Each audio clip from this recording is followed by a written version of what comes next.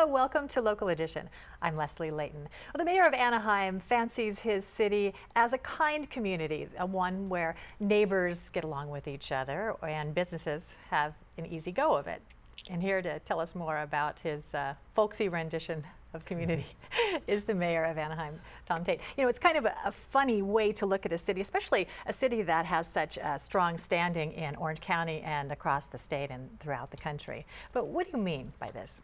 Well, it's, you know, we talk a lot about kindness in Anaheim and putting kindness as a core value. And under that, the policy we have is called the High Neighbor Policy, which really is kind of threefold. One is community policing. You have to know who's in your neighborhood to know maybe who doesn't belong. And also to look after, you know, maybe that young kid who might be led astray. So neighbors, not just parents, need to be looking after the neighborhood. Second, emergency preparedness. When that big earthquake comes and we're one day closer, the neighborhood needs to be prepared. You need to know that 5 doors down is the 80-year-old widow whose roof might have collapsed. Mm-hmm. And it's up to the neighborhood to dig her out, frankly. Mm-hmm.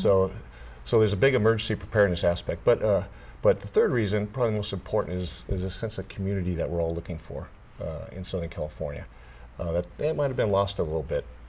So that 80-year-old widow, maybe the 14-year-old 5 doors down is taking out her trash. And maybe she's imparting some of her 80 years of wisdom on that 14-year-old.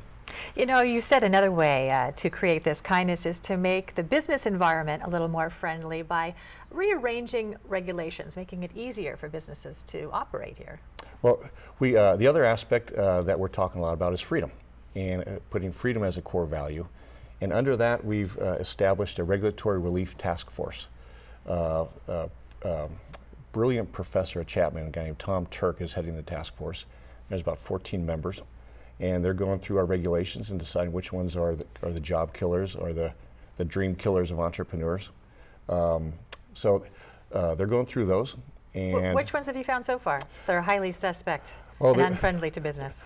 There's a bunch of them. There's a bunch of them, and a lot of them are not city ordinances, unfortunately, but they're interpreted by city staff. So we want our staff to interpret these regulations I guess through the lens of freedom and kindness. It sounds like a reasonable review. Even statewide, it seems legislation gets piled on top and never really reviewed to see how effective it is continuing to be.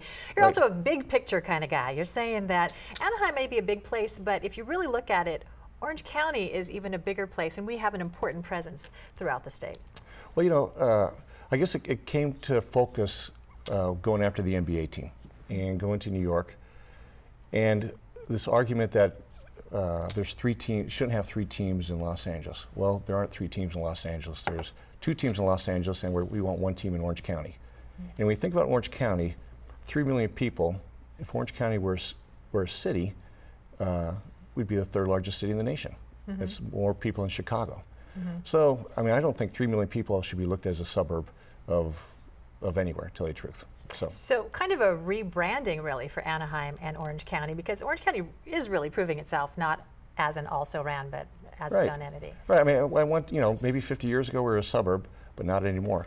And if you look at central Anaheim, when you look at Disneyland and our convention center, and the stadium and the Honda Center, and then the new Arctic, kind of the Grand Central Station, train station. In a very tight area, there aren't many places in the world that have that many people coming to it on an annual basis. I think it's something like probably 25 million people. All right. Mayor Tom Tait of Anaheim, thank you so much for being here. Leslie, good to be here. Thanks. And thank you for tuning in. More HLN next.